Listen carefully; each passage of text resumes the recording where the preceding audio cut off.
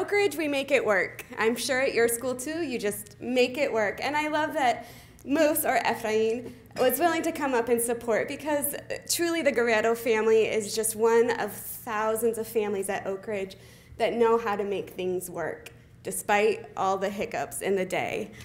And that's the work we have in front of us, the work of just continually pouring into children and families, no matter what's thrown in our way. That work, when I asked my students, what is our work, I feel like their words are better than mine.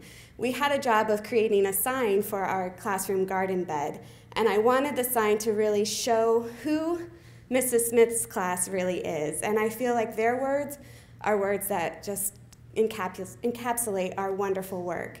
They came up with this: we work to cultivate kindness, plant patience, grow some grit, and harvest hope.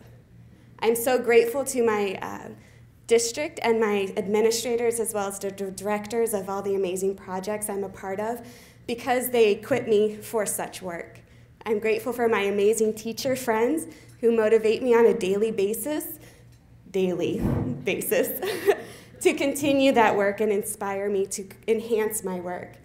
I'm so grateful for my family and friends who understand my work, and despite the hours that we all put into it and the energy I pour into these classrooms, they still get it and they still support me, especially my husband, Eric. As we continue on into another school year, I'd like to encourage you to continue doing what we do, the work. I encourage you to not only help and equip your students to be great at something, but to do good for someone in their family, someone in their community, and especially themselves. Thank you.